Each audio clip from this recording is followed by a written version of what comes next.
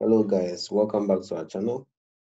Today we'll be continuing our series on SAP sales and distribution model. And today our focus is to give you a general overview of what the model deals with. Throughout this video, I'll be using the SAP sales and distribution model and SAP SD interchangeably. So just know that I'm talking about the same thing. Our agenda for today is to give you an overview of SAP SD, some of the benefits, some applicable sectors, and then who needs SAP sales and distribution model.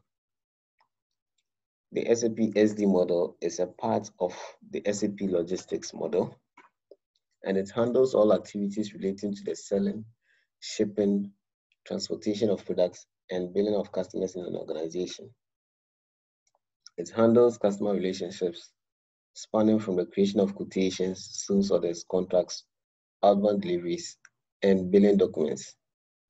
The SAP SD model integrates with other models such as FI, which represents financial accounting, MM, which represents materials management, CO, which represents controlling, PS, which represents project systems, and PP, which represents production planning, just to mention a few.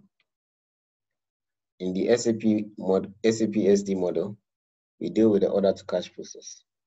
And the process begins with the pre-sales phase, which records prospective customers' initial expression of interest. Moving on to the sales order processing phase, which captures the actual demand of the customer.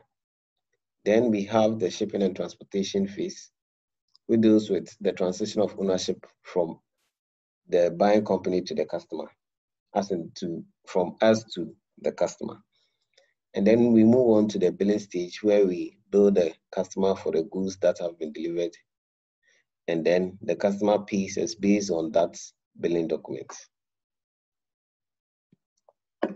During the order to cash process, some of the documents that can be created include the following. So at the pre-sales phase, we can create the sales contract, inquiry, quotation, and scheduling agreement.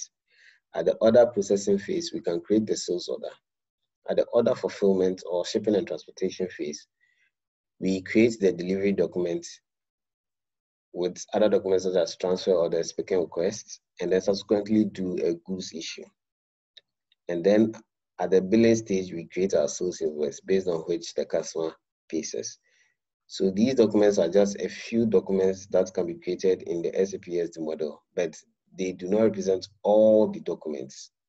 So these are just a few documents that can be created at each stage of the order to cash process. Some of the benefits of SAP SD model include the following. First of all, we have real-time information, and that deals with the fact that there's no lag in the time that sales information is entered in a sales document and the time that the manager can see it on his sales reports. There's no lag between the various times. The next benefit is that the SAP SD model integrates with other models and with other solutions. This is to say that even if you have a third-party solution that handles a component of your selling activity, the SAP SD model can fully integrate with that solution, in addition to it integrating with other models of SAP. There is also automated controls and authorizations. This is to say that each user has or can be restricted on his or her activities in the system. And this will enhance, this will control the kinds of activities that each user is permitted to undertake in the system. There is also easy tracking of sales transactions. This is to say that at each level or at each stage of the sales process, you can easily track where your sales document has reached at any point in time. So you can easily track at any point in time where your sales document has reached with regards to the sales process. Then there is also access to standard and customized reports. This is to say that there are standard reports already in the system that you can have access to when you are using the SAP SD model. And also there can be customized reports that can be developed for your specific use also. The SAP SD model also improves auditing through the document flow function.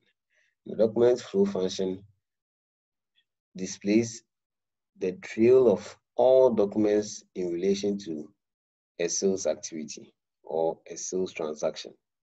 So with the document flow function, it's easy to audit all the documents in the flow of that sales transaction. Moving on to the applicable sectors, the SAP SD model can be used by any sector, industry, or firm that is involved in any form of selling.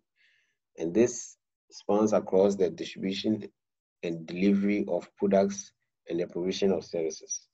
So if you're a company and you engage in any form of selling, you can actually use the SAP sales and distribution model.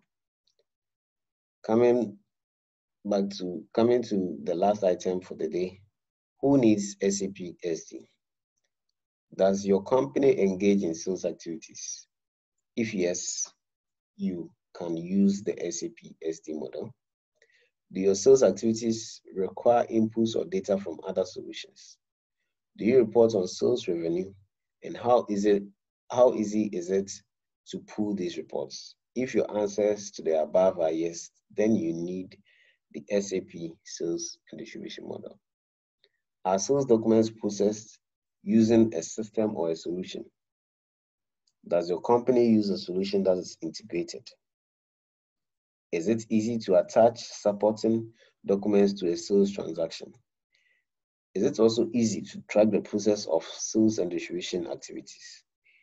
If your answers to these questions are no, then you also need the SAP sales and distribution model.